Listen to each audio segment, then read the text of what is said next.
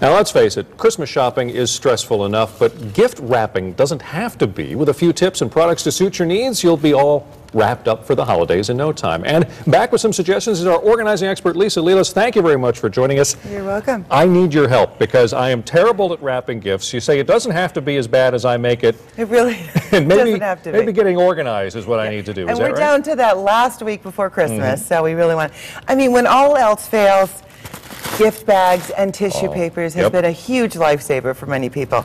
And you can go to, you can go to the dollar store and you can really get inexpensive tissue paper and wrapping paper. The average person spends over $54 on just wrapping supplies every year. Wow. So, yeah, so we really have, the average family in America. Okay.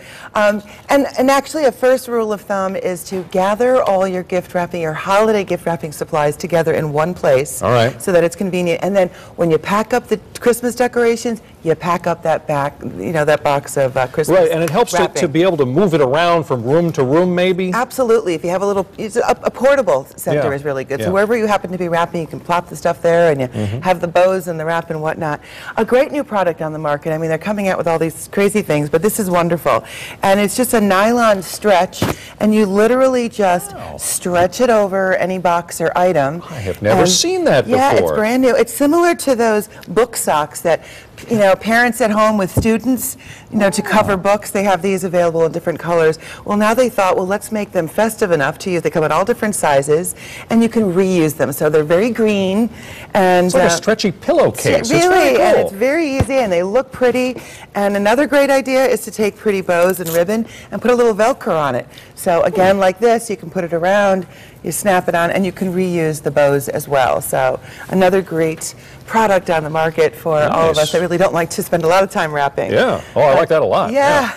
And then, of course, the pre-decorated cardboard boxes are wonderful because all you have to do is just add a bow, and they come in a wonderful assortment of prices. They're available. I mean, different boxes. Right. And you can use those again and again. They get passed around. Yep. And when all else fails, and you ran out of gift paper, and you have a few gifts to wrap, there's nothing wrong with using the newspaper, the funny pages, even brown. Just brown paper, because it's just kind of elegant looking. Yeah, with a pretty bow, it can really look elegant. Okay. And another little green type of wrapping is to, for those crafters out there, is to fabric cover and a glue gun, just fabric cover a sturdy box, and you can just use it year after year.